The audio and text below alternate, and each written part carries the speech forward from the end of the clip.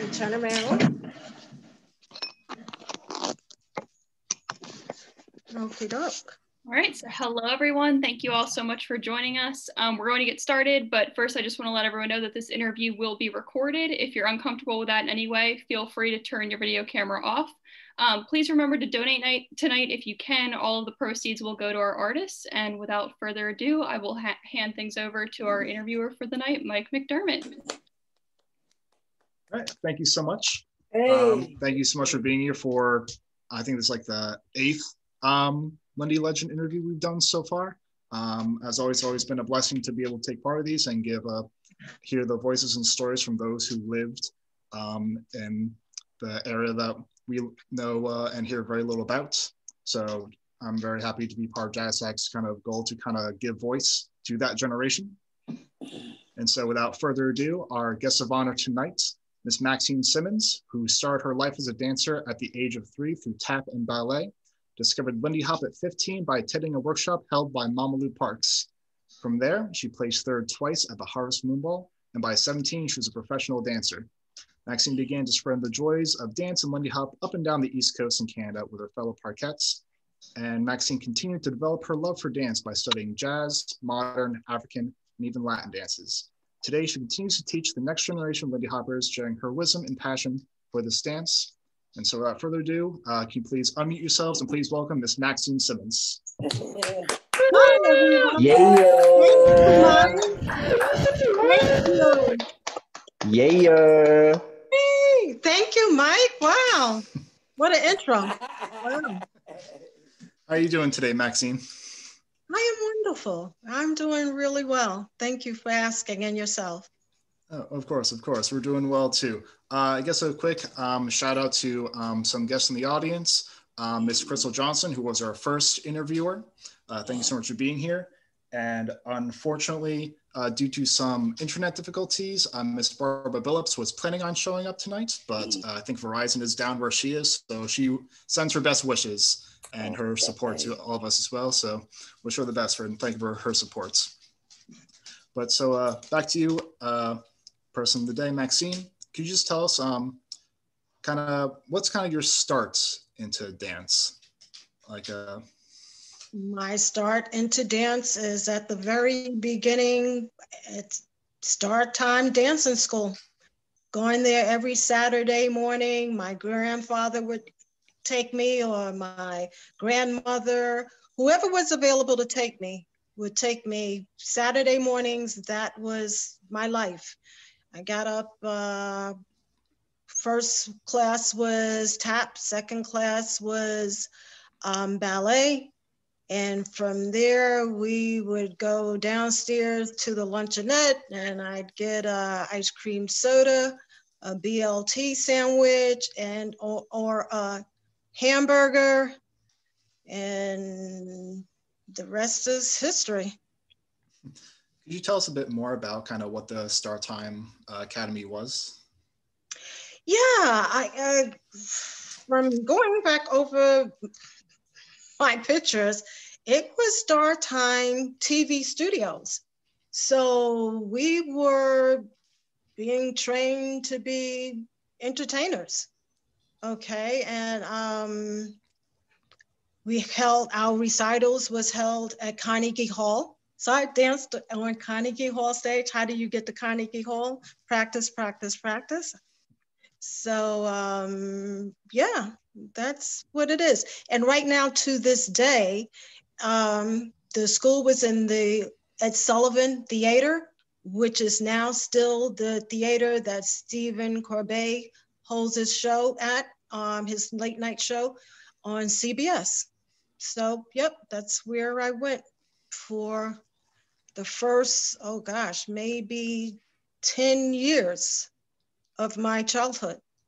Awesome. So, and you said you started at like the age of 3 was when you first started dancing. 3 years. That's awesome. Now, from kind of let's go even earlier to kind of the place of your birth, because I know when we initially talked, I asked you, it was like, you were from New York, right? And you said, no, I'm from Harlem. Exactly. Can you tell us why that's such a distinction to you? Why being from Harlem is so different from being from New York? Well, okay, so it's just like folks will say, you're from New York. New York is a really large state. Even to break it down even more, to say, oh, I'm from New York City. And say, okay, where's New York City? People don't think of even New York City, they still may be bringing in upstate New York or someplace else. When you say I'm from New York, you either from the Isle, Manhattan, or one of the 5 boroughs, when you say you're from New York City. So even within that umbrella, no, I'm from Harlem. Okay, let's be very specific, because especially for African Americans migrating to the North back then, you came to Harlem or you went to Brooklyn. So I'm happen to be from Harlem. Can you tell us a little bit about what it was like growing up in Harlem?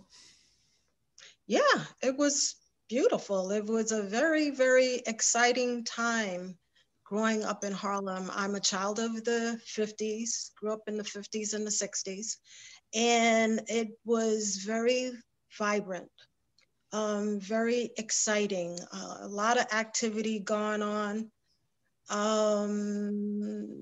We've always had I guess you say, our entertainment life, and I really grew up in the shadows of the Apollo Theater. The Apollo has always been on 125th Street. It used to be a burlesque theater, going back really many, many, many, many, many, many years ago.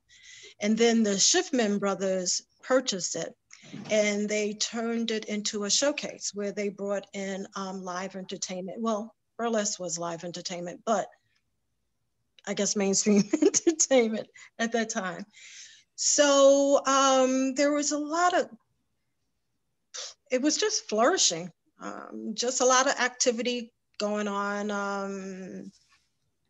Folks, it was a happy time, very harmonious, and especially by the time we got to the 60s, because things were changing, culture was changing, Black power, Black and I'm proud, and Harlem's always been the mecca of entertainment. So anybody who was anybody lived in Harlem, and it was, or either came here to perform in Harlem, even if they were known act from another state.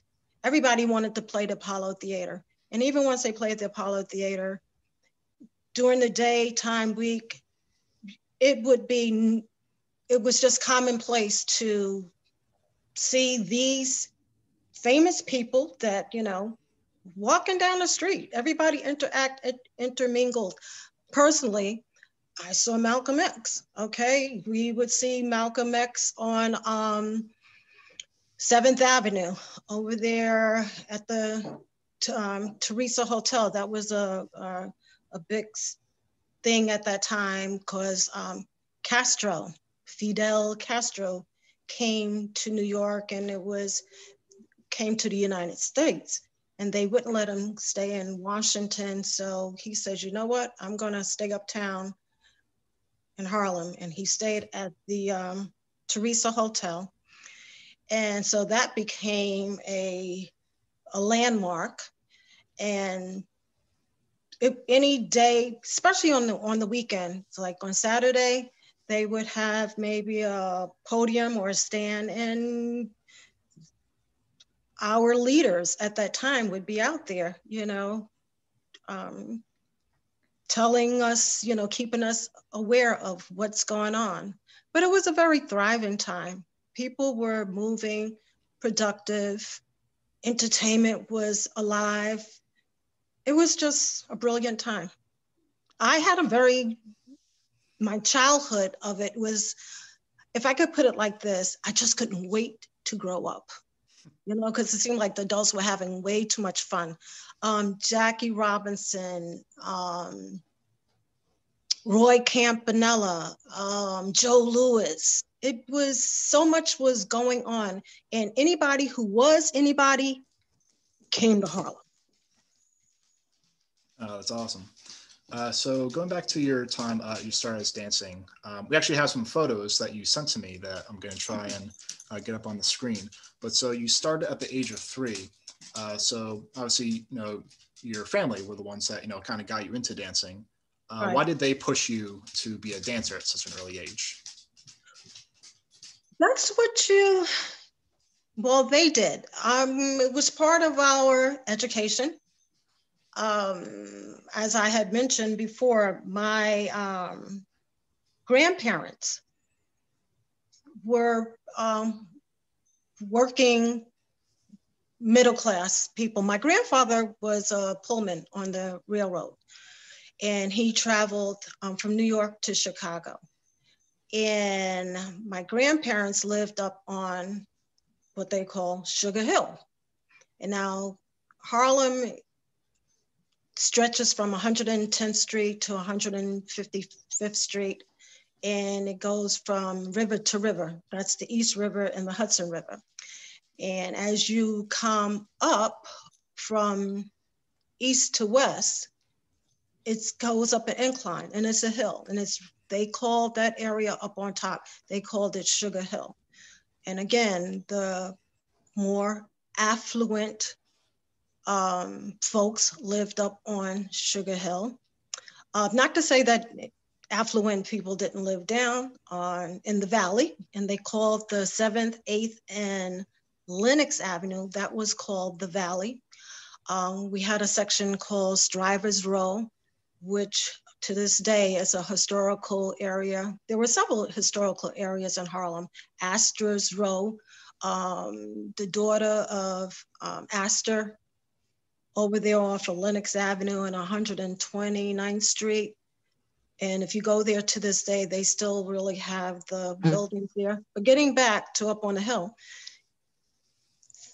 the cultural scene up there was that even if you couldn't afford it, you always found the way you wanted your children to have the best and to be exposed.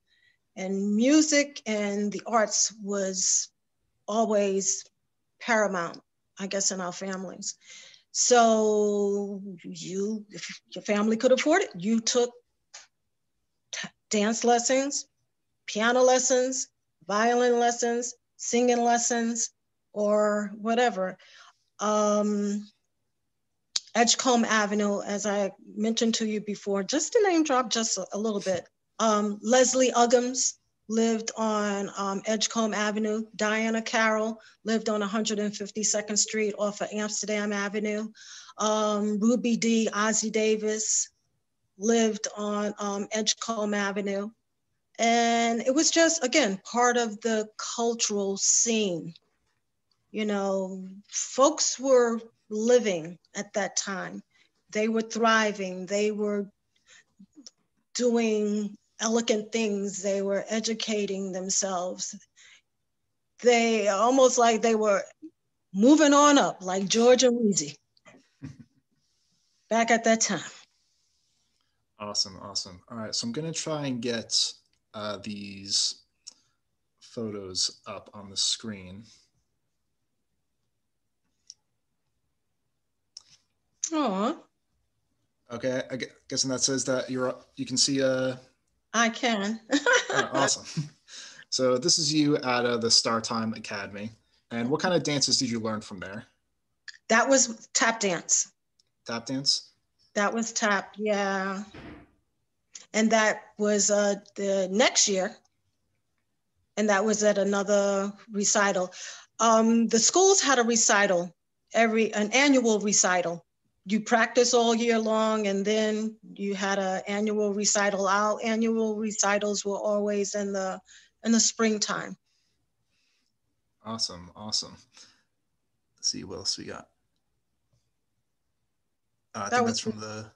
That's the group. Yeah, it's your entire class. Yeah, see the students in review. We were all review. And when did you said you performed at Carnegie Hall. Yeah. Do you remember the night of that performance? Does that stick out to you?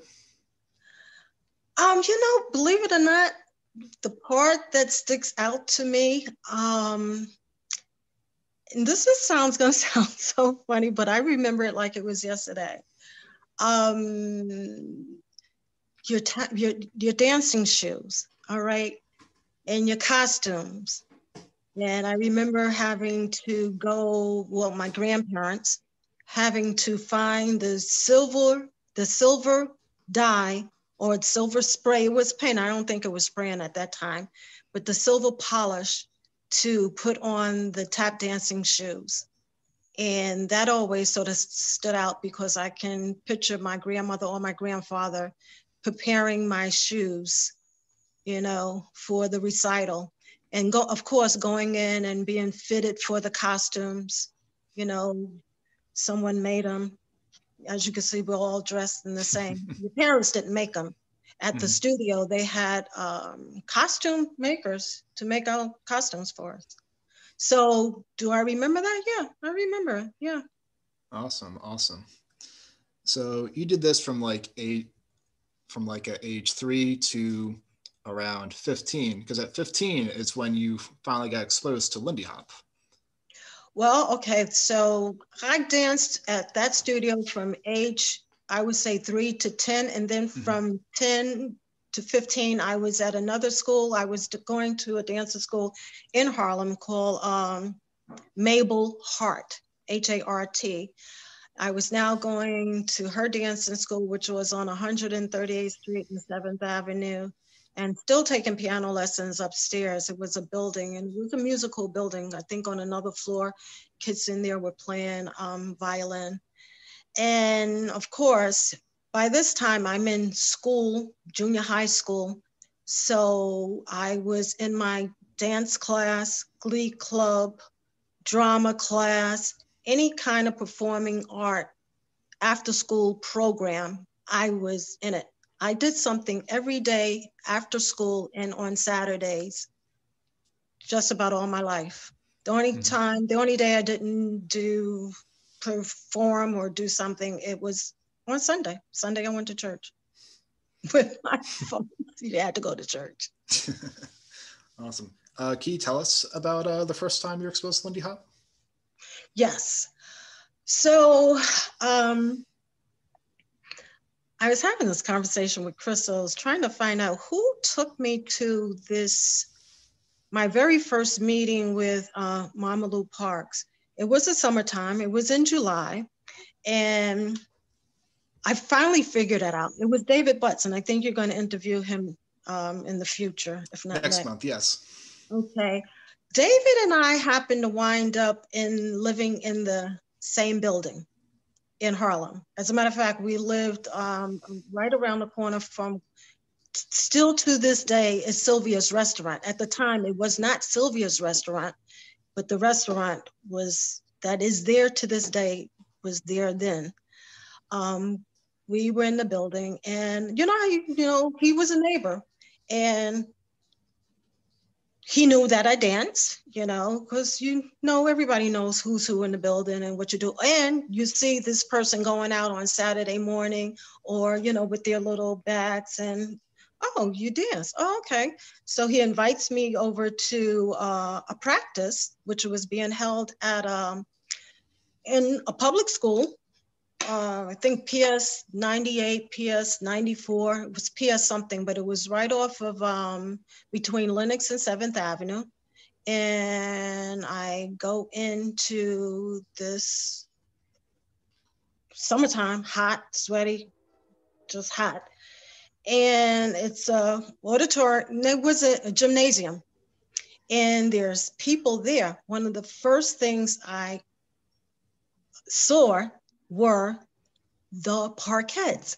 These were the ladies that I had seen on the wall in a picture at the Apollo Theater, and never in my wildest dreams would I ever imagine that I would see them face to face. So as soon as I walked in, I was in awe and starstruck. And I just probably stood there with my mouth open. And David, who knew he was dancing. I didn't know he was a Parket. I didn't know. So there were folks there my age, a little older, and then, like I said, the older guys and David and his crew. And he introduced me to Mama Lou Parks, and he told her, oh, she can dance. And she said, oh, you can? Oh, yeah. What kind of dance do you do? I'm like, oh, you know, I take tap and ballet and blah, blah, blah. She said, oh, okay. Can you do this? I'm like, what? So that was pretty much my introduction, just like that. And one thing, having a dance background, I could learn. I learned quickly. So, and from that day on, the rest is really history. I always say, I've always felt like I was drafted into, at that point, we weren't the Parkets. At that point, it was like, they were practicing for the Harvest Moon Ball. This was July, and the Harvest Moon Ball is in, always was held in September, Harvest Moon. So it was like, okay, just went along with the program, fell into the flow and went along with the program. And even that first September that I participated in the contest, I was just going along. I could not care. I was just like happy as a bee in the honey hive. I wasn't concerned about, not that I wasn't concerned about winning, I was okay. I was just okay. Just go out and contest. It was just having fun. Just go out there and have fun. And that's what I did. Unbeknown to me, I came in third place. And then that's when I started taking it serious. I'm like, oh, okay. Oh, okay. I'm like, okay. So that was that September. Going into that fall, I went back to my other programs because I was in going to Kennedy Center, and back in Harlem at that time, there were a lot of programs for the youth. At that time, there was the PAL, there was Kennedy Center, the Boys and Girls Club, and Salvation Army ran a program. I happen to live near Kennedy Center, so I attended Kennedy Center, and I was in their dance program. And there I met Shaniqua Baker. She was a student with and performer with Alvin Ailey, but she held dance classes at Kennedy Center. So now here, you know, during the winter months, I was doing back to my, you know, modern dance, African dance, and until springtime. Of course, Kennedy Center, they had their own recitals, you know, because that's all you do. You practice, you learn things, you practice, and of course, you got to showcase it. So every time you're in a dance class group, that type of structure, there's going to be some kind of show. So going back into that next spring, that next summer now I'm really all get back in, you know, dance, you know, oh, now it's back to Mama Lou Parks, back to dancing and stuff. Now, by this time, Crystal maybe will remember this, Mama Lou would have rehearsals at her place. She lived up in the Bronx, and she lived in a sublevel, and she had a patio outside. Now here it is, summertime, July, hot. And she had a patio outside, and we didn't have air conditioners back at that time. We had fans and open windows. And we would go up there on a Saturday. You would get there early, like about 12:30, 1 o'clock, and you would rehearse all day in that sun out in the back on that patio. And this is how you learn how to do your air steps and your flips, because one thing you didn't want to do, you did not want your butt to hit that concrete, because your behind hit that concrete, you was gonna get burnt. You was gonna get burnt, you was gonna get hurt, you're gonna scar up. And so we learned under those conditions. And again, Mama Lou, she would cook and she would have food. We would literally spend the whole day there. And part of that, we would start getting costumes together, talking about costumes, who's going to wear this, who's going to wear what. And as now we're really preparing for the contest again coming up in September. So as time would go along, now you're getting fitted for your costume. Once the costume is made, you got to dance in the costume to make sure it's going to stay together, it's not going to fall apart and stuff like that. And that was our life, that's the life we lived, and then it was time to go back for the contest. Now this time I was a little bit, and I wanted to win. Now this time, really, no, this time, the other time I was just there. I was totally oblivious, just being there. And I said, Harvest Moon Ball was held in the old Madison Square Garden. Tell you about Madison Square Garden. Madison Square Garden to us, going in the old one, back in the day, they had the circus. The circus comes to town. So that was always the biggest thing in the summertime in New York. The circus would come to town, Bonneman and Bailey Circus. Okay. So the circus left, and I think the very next attraction at Madison Square Garden would be the Harvest Moon Ball. The Harvest Moon Ball was a really big to-do in New York at that time. You had all the different genres of dance. You had the,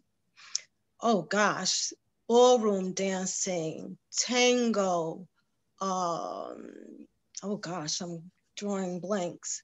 Any kind of dance and polka, that's what I was trying to say. Polka, every dance genre that there was, they held this, they had, it was ran by the Daily News Harvest Moon Ball. So it was a pretty big something to do. And as I said, by that, the next time I came into it and was preparing for it, I was excited about that. I remember you had asked me about how was it to be at the Harvest Moon Ball. And it was just exciting. Again, it was very exciting. When you first go into the building and you're into the holding area, to your time to go on stage, to your genre of, that's the right term, of dance is going on, because each group had their own segment. And they would have the waltz segment, the polka segment, the cha-cha, the Latin, tango, okay, and then it was boom, the jitterbug jive, which always stimulated the most excitement, okay, because we were doing the acrobatics. So everybody had their corner. I mean, it was a massive room, everybody's corner and everybody's getting dolled up, looking, everyone's helping everybody, even though they're different groups. And you peep out through the curtain and you could see. And then it was your time to go out there. And I remember, Mike, you asked me what was one of the things that stuck out to me. I always told you, going in after the circus, it always still had the smell of the circus. You could always still smell the elephants. You could always still smell whatever was in there. Still, you could smell a little of the popcorn and a little of the cotton candy. Once you were in the holding areas. Once you got into the arena, I guess nothing really ever mattered then. And so now I'm participating in the Harvest Moon Bowl for the second time. And I came in third again, and which was okay with me. The person who came in first, she was part of our group, because there was a couple of groups from other different boroughs. She was a strong dancer. I already knew she was a strong dancer. Everyone has their strengths, and I was just happy to be in the first three. So once again, I came out there fine. And it was, again, a happy time. Your family came, your friends came after the show. They're giving you flowers and whatever, and everybody goes eat, go out to eat. And it was a happy time and a happy place. Oh, that's awesome. You just answered a list of questions that I have without me having to ask them. So Okay. it made my job a lot easier. No, I missed something. Jump in. It's all good. It's all good. I guess just real quick. So you competed in 64 and 65. Right. Do you remember who won those years? No. Definitely not the first year. Definitely. Yeah. Because I told you, I was just there. Yeah. I was like, I'm just here. I was here. And I vaguely remember T. Yeah, I remember. Her name was, we called her T. And she won with Dickie. Yeah, she came in first place. And she was an excellent dancer, beautiful form, just beautiful. I mean, I would, if I came in first place, I would give her my prize because no, you won first place. No, because she was an excellent dancer. Her and Dickie, oh yeah, they threw down. Awesome. So going back to that first year, kind of where, you said you were just there. That was only like 2 months after 2 or 3 months after you got first exposed to Lindy Hop. Mm-hmm. What was it about Lindy Hop or Mamalu Parks that made you want to hit the ground running so fast where in 3 months you're on the world stage of this dance? It was exciting for me. I had never done that type of dance before. You got to understand, my dance up until that point was always a little bit more structured. You know what I'm saying? Mm-hmm. You get out there. I remember doing the dance of the wooden soldiers, the stuff like that. And I was doing a lot of now, and this is my word that I could use, a little robotic. But Lindy was it was a lot freer, Mm-hmm. Yeah, it's a whole lot and a lot more fun. And definitely, you don't really, I wasn't doing any kind of air steps, doing no tap dancing, not doing no shuffle along down the buffalo, shuffle the buffalo. No. So, yeah, I was doing acrobatics. I was being thrown up in the air. I was being flipped around and coming up under the legs and stuff like that. And this was a dance that I've seen on television, and here I am doing it. I was in awe. And I'm like, oh, wow, look at me. I'm doing this. Wow, this is so wow. Yeah. By that second, I was like, oh, okay. I thought I was hot stuff there. I'll keep this rated G. We'll edit the video afterwards if anything slips. Don't worry about that. Okay. Could you tell us, can you kind of like compare and contrast either the way Lindy Hop was taught or even Mamalu's own specific style of Lindy Hop compared to kind of the other structured style of dances that you were taught previously?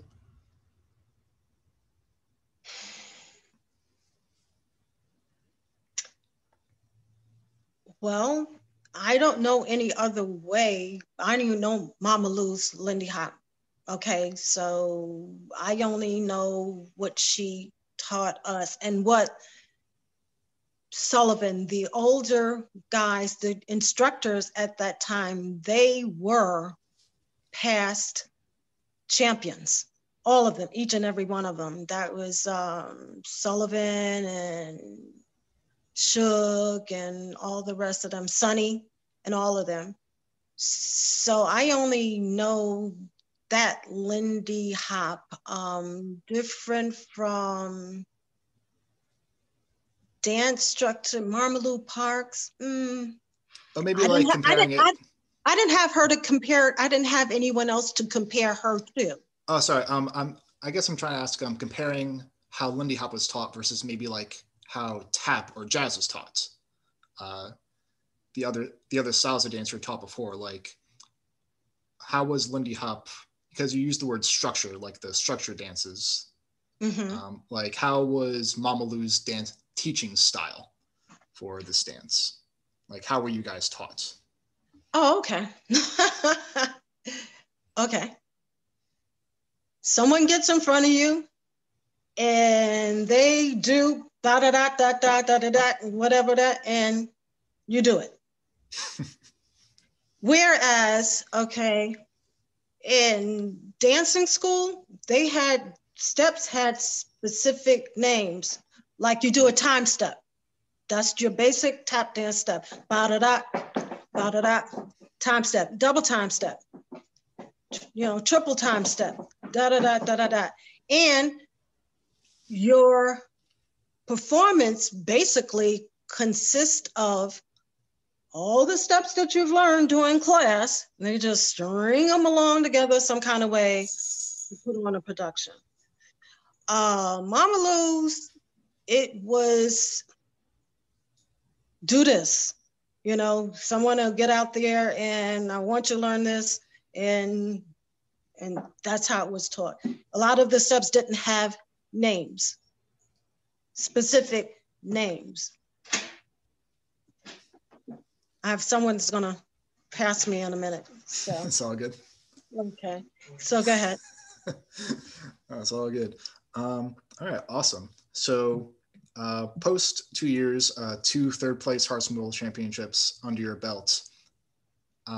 When did you start going on the road as one of the Parkets? Actually, sorry, you started as a junior Parket first, correct?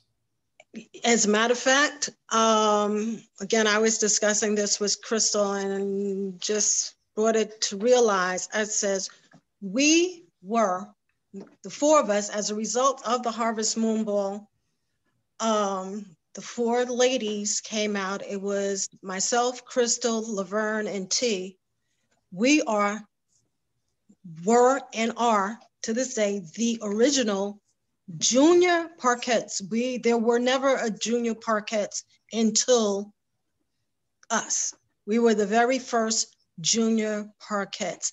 So it was after that second competition, I started dancing, doing shows with Mama Lou Parks under the Parkets at that time, going into that winter. Because there was always shows going on in Harlem. I mean, we had clubs here. There, not only the Apollo Theater, there was the Palms Cafe, there was Showman's. Showman's was more of a jazz club. There was the Rennie Ballroom. I don't know if I said, the basketball player, Wilt Chamberlain, had a club. It was called Small's Paradise. That was a really big, popular place. Anybody who's who came up to Wilt Chamberlain's club. And it was a cabaret in the back, really big, elaborate bar, really lovely in the front. And in the middle, there was a band. But in the back, there was a full stage there set up, just really magnificent. So there was always shows going on, and there was always, we were in demand by then. The Parkets were in demand, and now having the junior Parkets, Mama Lou Park could also, she could take on more jobs, more shows. Could you describe some of the shows that you were a part of? Oh, absolutely. Well, let's just start at the top. I'm maybe sort of jumped straight from that fall straight into that summertime. In the 60s, man, Motown was it. Are you kidding? Oh my gosh, this was, the Motown Review would roll into town, and the word had went out that, the Apollo was doing more showcasing shows. Well, there was always shows there. I mean, you had Honey Cole. Honey Cole happened to be a tap dancer. He was the MC of the show. And again, everybody and all of us, Apollo was the mecca of entertainment in Harlem. Our families, parents went to shows there. As children, they took us to see shows there. We were always taken to a matinee or you can go in and see the matinee, and you could stay there all day and catch all 3 shows. You had a matinee and 2 evening shows. So, but getting back to when we started, and I think Crystal and the Parkets were on, I don't know, but somehow we were chosen to be part of the show for the Motown Review. And this was the show. I made some notes to make sure I didn't forget nobody. The Motown Review was the Miracles, the Temptations, the Marvelettes, Martha Reed and the Vandellas, and Mary Wells. And then next time it came in, it was the Supremes. Wasn't even the Supremes at that time. They just, as a matter of fact, they weren't even the show, they weren't even that high on the bill. At that time, I believe the Marvelettes were the real big girl, female act at that time. So, and those are the pictures. You have the pictures of Crystal and I on stage. Smokey Robinson. Yeah, that was the beginning of, really, that's when, for me, I was like, I'm in showbiz. What? That was it for me. I'm like, I'm in showbiz. Yeah. And it was a magical time. Can you imagine being like 17 years old and you really supposed to have been maybe a year older to be there? Because I could remember Bobby Schiffman, the owner of the theater, when we went in for the, you had to go in for rehearsal, and he always came to the rehearsals. Rehearsal was always under the, in the Apollo downstairs. And he would come in, and Mama Lou was there, and we were all there, and we were rehearsing. And he would come and he would look down, he would look, and he would like, mm-hmm. And she would say, oh yeah, well, these are my new girls. And da, da, da, da. Yeah. How old is these girls? Oh, she's 18. She said, if he asks you how old you are, you tell him you 18. I'm like, okay. So he came and says, how old are you? I said, 18. I said a little bit more convincing than that. And he said, oh, okay, And he did just like this. He says, young lady, he says, you say you're 18. He says, I don't know about that. He says, but as long as you don't step out of line, you don't have no problem with me. But the first time you step out of line, you out of here. I was like, okay. I was like, okay. But the rest is history. And again, working those shows that first summer, it was just magical. I mean, just magical. It's one thing to see the stage performance and because you got to remember, we all get together for rehearsals. There was always rehearsals, light and sound, and they were always back. And being the Motown Review, it was just magical. Our dressing room, we had the crow's nest. Oh my gosh. It was at the very top of the theater, and it was a walk-up. And the dressing rooms, cramped and small, but you were just happy. You were just happy to be there. And, the stage, you get that knock on the door. You come there and knock on the door. 10 minutes, showtime. Showtime. The butterflies in your stomach, and, and here we go. And we opened up. The dancers always opened up the show. You came out there, boom, boom, boom, boom, boom, you dance. And Lindy was always a showstopper. So you came out there and boom, boom, flip, flop, and you warming up the audience. And now the audience is getting warm. They happy, they see you, pretty girls, dancing, music. And then I guess the next thing that came out would be like maybe always there was always a comedian on the show, always.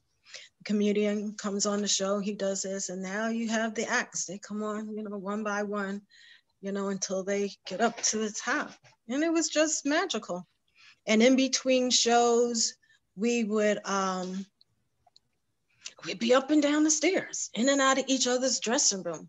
I remember the day, I remember the day we were in the dressing room, and you know, it's a knock on the door. And I happened to be sitting at the dressing table. And I think there would be two. In that particular room, it was two. There's a knock on the door, and the door is right here at my left. And because I was the closest, you know, Maxine, open the door. You know, knocked a couple of times, like, you know, I'm young, I'm not gonna open the door. So one of the older girls, I think it might have been Gigi, said, Maxine, open the door. I was like, okay. I open up the door, and I'm face to face. I mean, face to face, like this, to Smokey Robinson. And I'm like, I was like a deer in the headlights.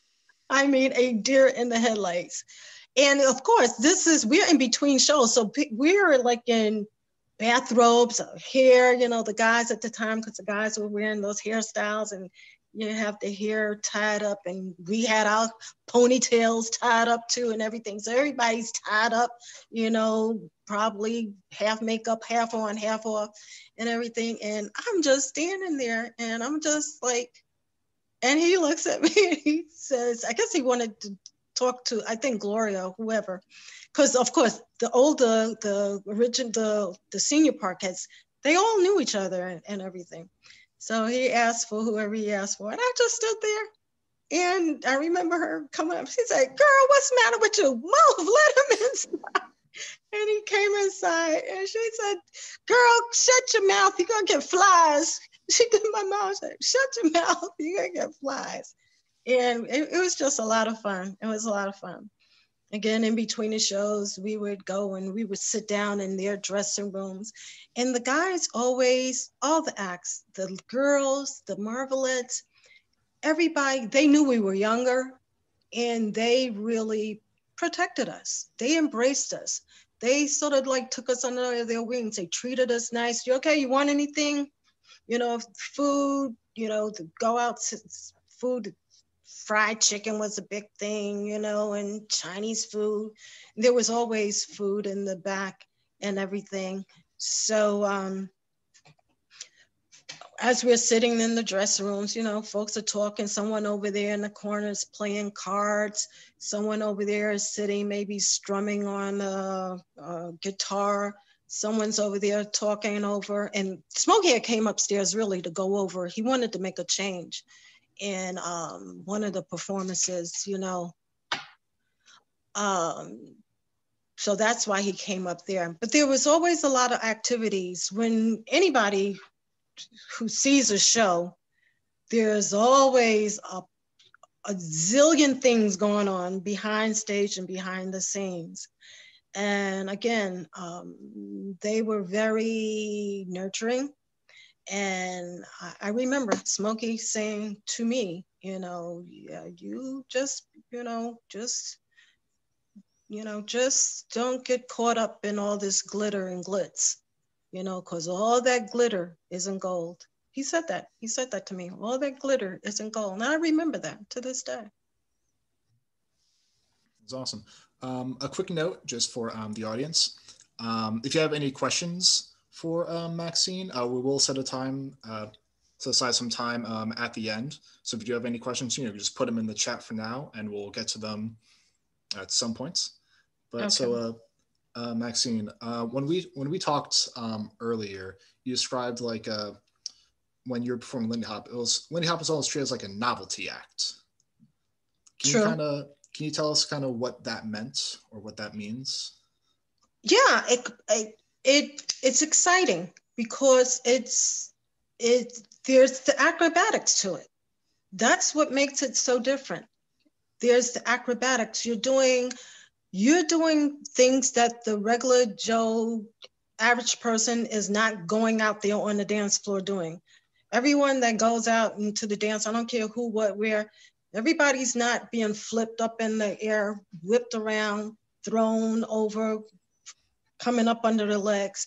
So, it's the ooh and ah and whoa, it was always, it's a thrill. It's exciting to see something like that. Yeah. Did it surprise you, or did it make sense to you that Lindy Hop nowadays is being taught all over the world, has gained a sort of popularity and notoriety, where a recent music video involving Lindy Hop has reached the top 20 in certain charts? Does that surprise you, or does it make sense that Lindy Hop could get so popular? It doesn't surprise me. As a matter of fact, it makes me very happy to see that this dance style and form is having its own place. You know what I'm saying?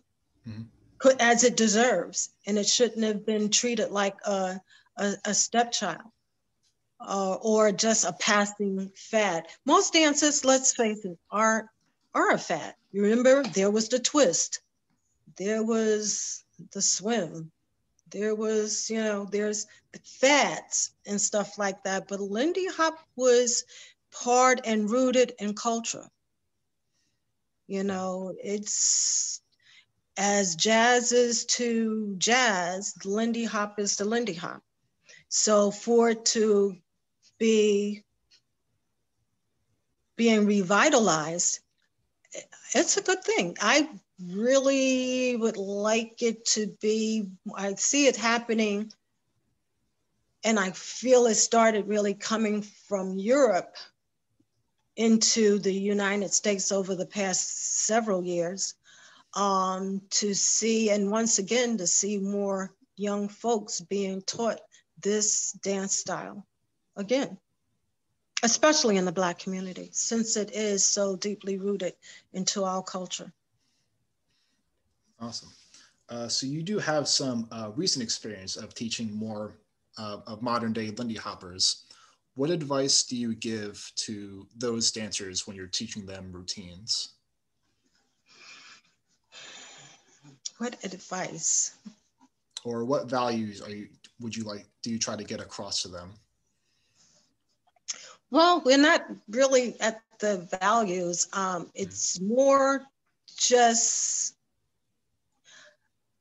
you have to be fearless. Dance Lindy Hop. You know what I'm saying? Mm-hmm. You can't be scared and dance Lindy Hop. You gotta be you either in it or you're not in it. You can't be half stepping.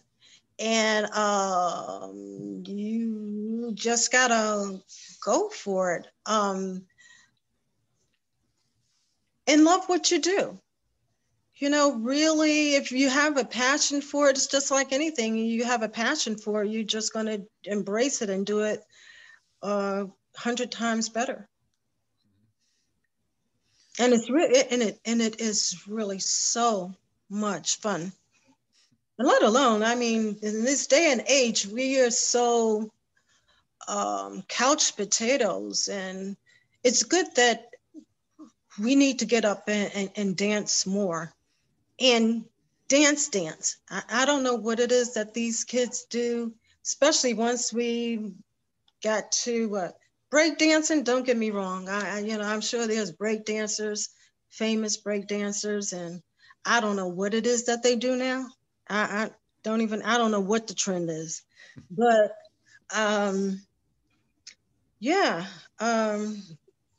there's going to be, it's all part of not only our culture, but the culture of dance itself. You know what I'm saying? When we talked earlier, we kind of talked about, your generation growing up as a Lindy Hopper was in the 60s. And we kind of talked about how, how different it was from those that danced during the swing era. And the biggest change, of course, was the music. Could you kind of tell us how, because you've obviously seen, like the, Norma Miller's era of dancers, the Helsa Poppin' days, right. How the music influenced your guys's style of Lindy Hop? I think they were dancing to live music. Well, if I say, going back to the big band era, they were performing with the big bands. Okay, I'm going back to the Count Basies, the Duke Ellingtons, and the rest of those guys, and the Jitterbug Jive, and it was just a different time. Music, the beat was even believe me, I did take piano lessons. With the counts and the beats, it was just more. It was faster. Okay. By the time we started dancing, it wasn't as fast. Maybe we were, say if they were doing a 16 count, we were only doing a 12 count. I mean, that's the best way that I can explain it using numbers. We weren't dancing at that accelerated level the way they were. Mm-hmm. Because when you see some of them, they were flying. You know, they put the hop in Lindy Hop. Okay. So when we came in, we were there. Now, I think we had said, how do I compare that to swing dance? And some of the dancing that they are calling, that I see some of the guys doing, they're calling it Lindy Hop. To me, it's just, no, y'all are just really swing dancing. Y'all may think you're Lindy Hopping, but all y'all are really doing is swing dancing. I don't care how fast you do it, you're still doing swing dance. Okay. Lindy Hop incorporates the acrobatics. And there's more acrobatics than the dance. Okay. That's how I really differentiate Lindy Hop and swing. Okay. As your time as a professional dancer, even when you weren't a professional, time you stepped away as a professional dancer, you talked about how rigorous your schedule was. Was there a time that spent at all on social dancing, or was it mainly just practice, performance, and competitions for you? When you say social dance, you mean like just going out and just having a good time? Yeah, all the time. Are you kidding? All the time. I mean, this is all we do. Even when we are not dancing professionally, when you hit music, that's it. It doesn't have to be a Friday night, a Saturday night, or whatever. When the music is playing and it moves that body, you are there. You start dancing. I do it now, today's. I can just playing whatever's on the playlist and something will come on and you just go. And you do what you know. Okay. You never forget your steps.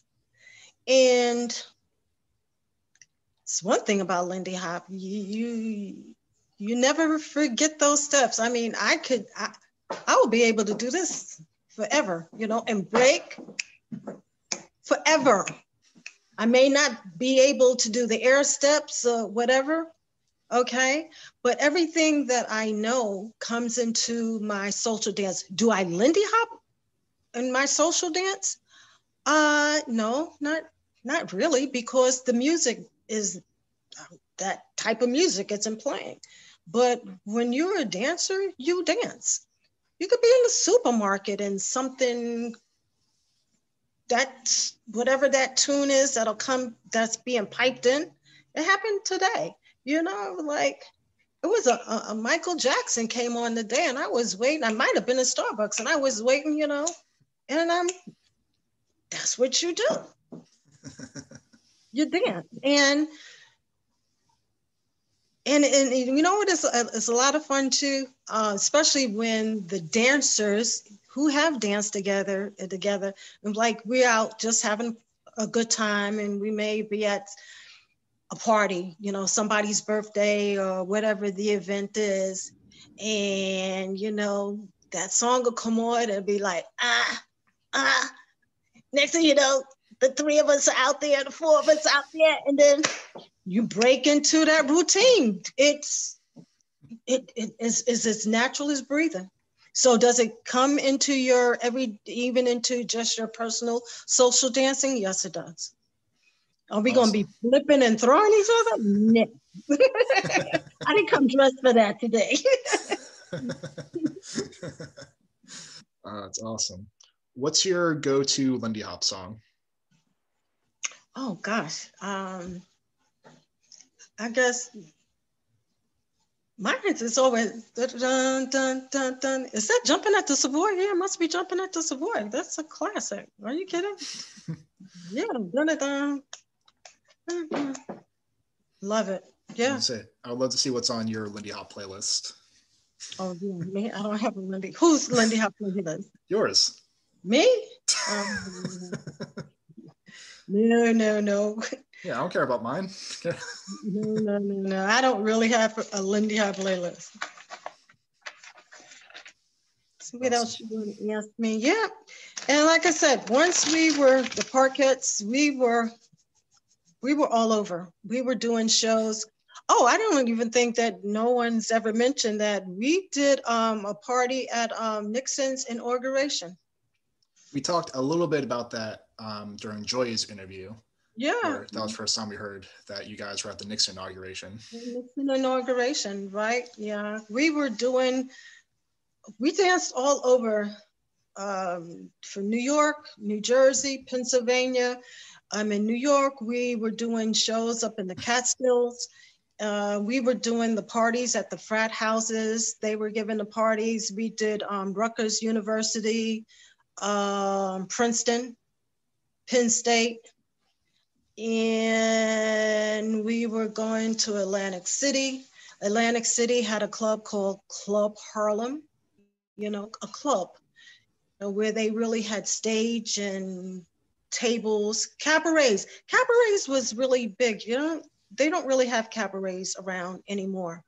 Again, I spent summer 6 weeks up in Montreal. Montreal had a Club Harlem. I danced at the Club Harlem up in Montreal for 6 weeks in the summer, one summer. Awesome. Again, note to the audience, if you have any questions, please leave them in the chats.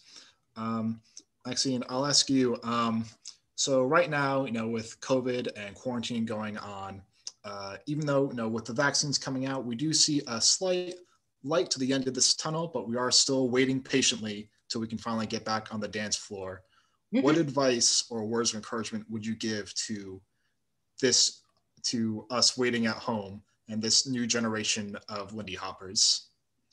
Hey, especially if you are quarantining or quarantine with your partner, put that music on and dance. Dance. As a matter of fact, last year, I think we were all in shock because I thought, and I kid you not, I said, I didn't dance enough last year. I did not dance enough last year. And I am going to dance more this year. I really am. So yeah, just dance. Dance your little heart out. Awesome. Real quick, who are your favorite dance partners to work with? Oh gosh, I would go back to really my guys, David Butts. Oh gosh, I don't think you got a chance to meet Waco. Dickie, oh my gosh. There's nothing more beautiful, if this is grammatically correct, than to see, this is the only way to put it, a big guy who is light on his feet. Oh my gosh. Dickie, oh my gosh. You see him in your video. I've seen some of the videos that you had. Dickie, love him dearly. He was a sweetheart. And they motivate you and they push you, and they do this, you can do it. And I'm like, no, I can't do it. Like, yes, you can do it. And David, yeah. And my partner, it was Edward. He was, Edward was real cool, laid back. I think Edward was Dickie's cousin. was Dickie's cousin.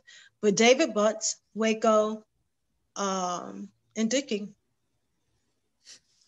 Awesome. Don't have any partners now, Mike. She's watching right now, but she's not with me at the moment. But right now I got 2 cats and a dog that I can practice dancing with. So I'll do my best with them. All right, we got some more questions coming in now, actually. Okay. When you first started Lindy Hop, did your tap experience give you kind of complement your introduction or give you kind of a leg up over those without any dance experience? Oh yeah, because I could pick up quickly. You know, I could learn, you know, throw in, you know how to dance, you know how to do. Yeah, it helped tremendously. That's why Miss Parks, like I said, she drafted me. I didn't even have to say, oh, can I come dance with you guys? Oh, you could dance? Yeah, you know, you're going to do this. So it definitely was a plus. And I can, you know, you gotta have rhythm. And everybody who says they want to dance, everybody don't have rhythm. Was there a lot of rhythms that kind of carried over or that you were already kind of used to because of your experience in tap?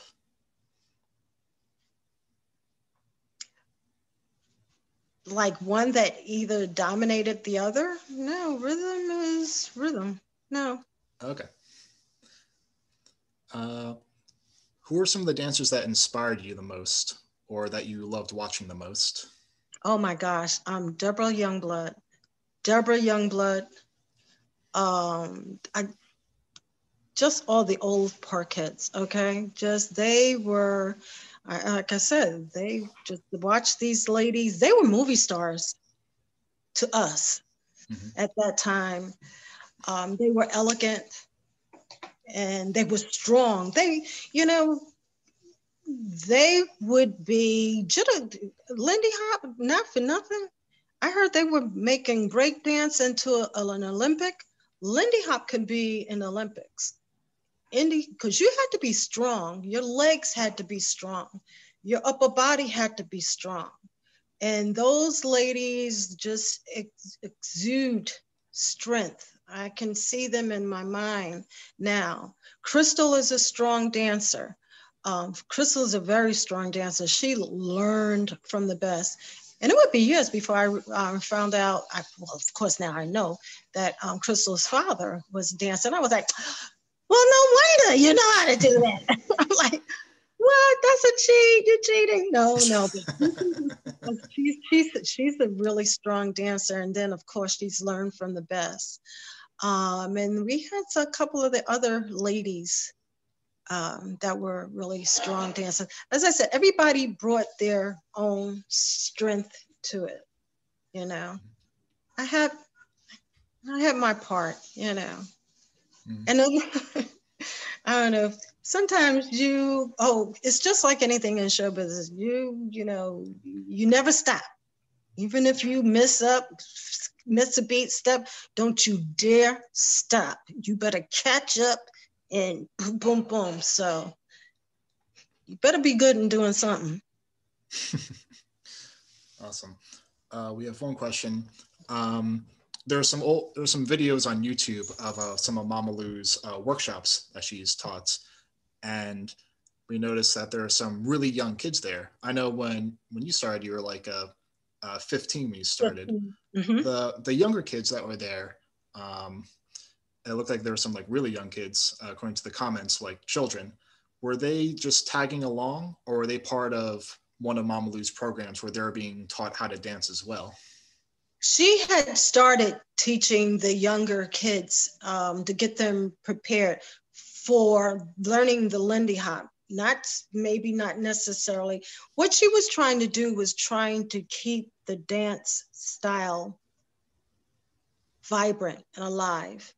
Again, because it is rooted in our, culturally rooted into our DNA. So yeah, she was doing that. It was like you would try to keep the young folks now involved into, you know, what other activities you want to keep. Well, just Black history. Yeah. Okay, So yeah, awesome. she wasn't necessarily trying to train them at that time to go into show business. You know, if that sort of happened as a offspring of, you know, learning, then that's a whole nother story. But it was basically to keep the dance alive. And they let them be exposed. This is something that we do.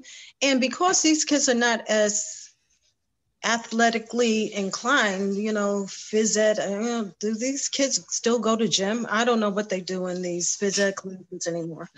So this was a part of them, you know, learning something, especially everyone can't be a gymnast, but you can learn how to do this and do some things.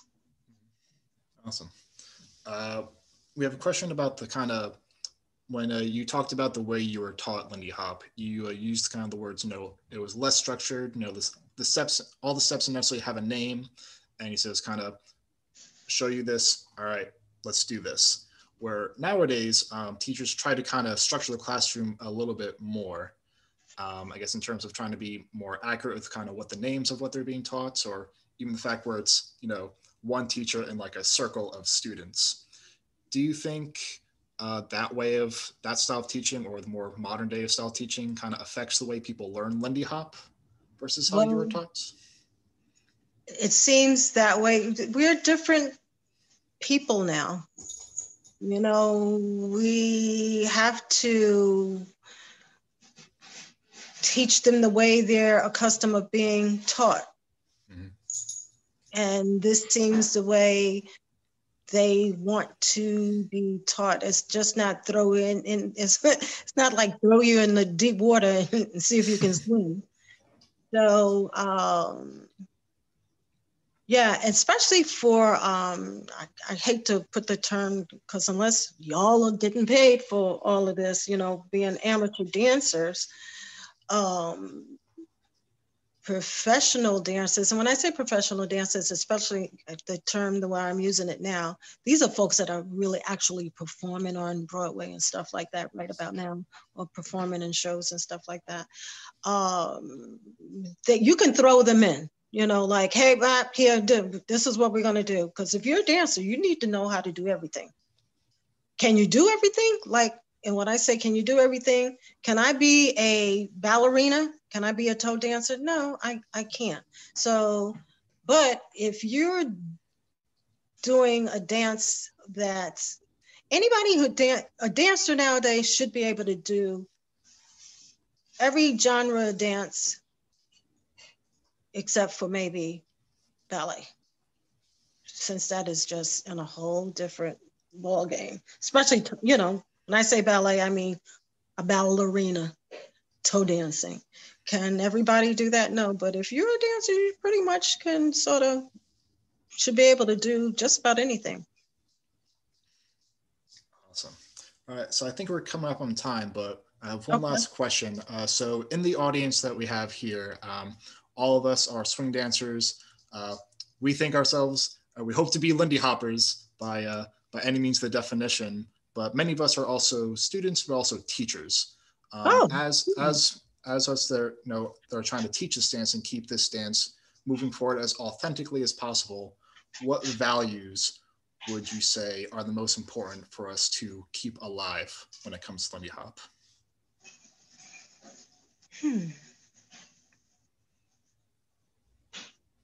Values, values, values, values, values.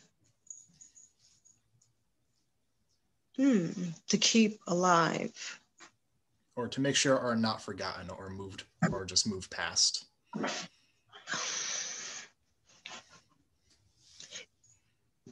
Okay, I think you need to have fun. I see when I'm in the classes sometime or watching, and maybe if you, and see, now that I'm hearing that some of you are teachers and instructors, and that might be a hindrance because you're, again, there's that structure. So you're trying to say, okay, put the right hand here, put the left hand there, put the right, you know, where everything's supposed to really just fall into place. And I'm trying to say what value it is. The value of it is just to enjoy the dance. Enjoy it and enjoy, that's it. Enjoy what it represents and the time it represents. Transform yourself back into that time and place. And maybe once you transform your body and mind, your mind back there, your body will go, and then you will relax and flow with it. Because what I'm seeing sometimes is rigid, robotic, you know, where just, I know you've seen things called zoots, you know, and stuff. Maybe before a dance class, you just gotta let the body go. Yeah, let the body go. Take all the robotic out of it and do it this way. And how do you do it? And well, and go. Yeah, that would be the value of whence it came, the culture, and I want to do this some justice. You know what I'm saying? Mm-hmm. Yeah, yeah. And maybe to, oh, okay. Don't try to pretend that you're something that you're not. And I'm saying that from being a third place winner, you know, but I'm okay with that. I knew I wasn't the strongest dancer. I know what I know. I can do what I can do. You know, if somebody can do it better and you root them, you help them, you support them, and vice versa, because that's how we really did all get along. If there was a step I didn't know or I couldn't do, and there may have been a time that I may have to do a certain step just for that one particular show because so-and-so didn't come or something like that. And so, okay, I did it for this night. So just relax and enjoy it, and don't put all that pressure on yourself of trying to, you know, do it this way, do it that way, and that. Ride the music. You ride the music. Let the music lead you. Let the music lead your feet. You know, sometimes I watch and I can see some of the dancers, some of the couples, they're wrestling. They're wrestling with the music. You know, it's like they are, you know, it's like, I feel sorry for them because I know the passion is there, and it's just like, just let it go. Like, relax and listen and let the music move you. Let the music guide you, you know, and ride the music. And for you teachers, you instructors, you know, because really the whole technical part of it is, if you want to use that term, the air steps and the air, and that's it. The Lindy Hop is the acrobatics. Without the acrobatics, you're only doing swing dance. So doing the acrobatics, you want to do them and you want to do them correct. You want to do them right. You want to do them, get the best height and presentation out of them, but you want to do them safe. So now that's where you really give the concentration at. But at that point on, it's a free for all. And that's what Lindy is. Lindy, and if you ever watch, like you say, you watch the old movies, that's why you see everybody's just, woo! Because it's a free for all. You gotta remember that was a time, okay, I'll tell you another way to think about it. Because on the weekends, going back in the days, came that Friday night, the OJs had a song. You'll listen to that song, OJs, it's Friday, I think. Pull it up on there. It's Friday night. And it's, oh, it's Friday, living for the weekend. Listen to that song. I'm gonna tell all y'all, listen to that song, living for the weekend. And because that's how it was. Friday night, I just got paid. I'm just gonna go out and have a good time. And so everything was just free and relaxed. And the dance, and that's how the dance was, is, and always should be. I'm just free and relaxed, go with the flow, and you will be better Lindy dancers once you just, relax, ride the music. Stop trying to do it this way. Awesome, awesome. Well, thank you so much, Maxine.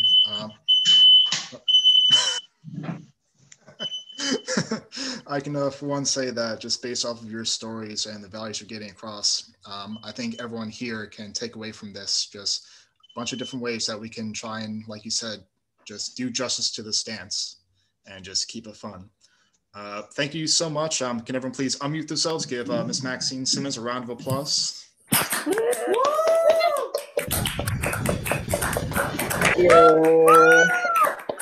Wow. Hi, all you people. See everyone. Oh, yeah, Maxine's on her phone right now. She can only see one of us at a time. So. No, I can see a couple of y'all at a time. I can see quite a few. Yes, yeah, absolutely. Hi, Gene. Oh, there's my son. Hi, Gene. Yeah, this was, I got to thank you, Mike, for inviting me. Yeah, this was really good, and I look forward to working with Crystal. I'm so proud of her. I was really proud of her when I heard her. And like, Crystal had dance school. I'm like, whoa, this is great. And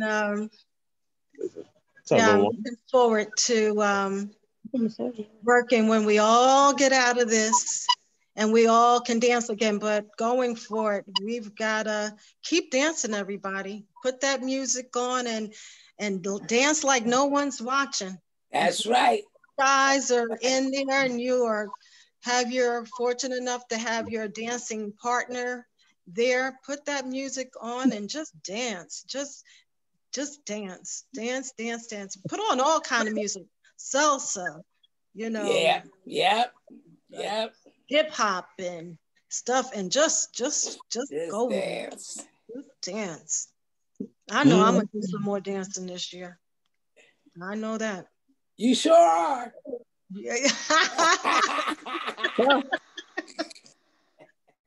Did everybody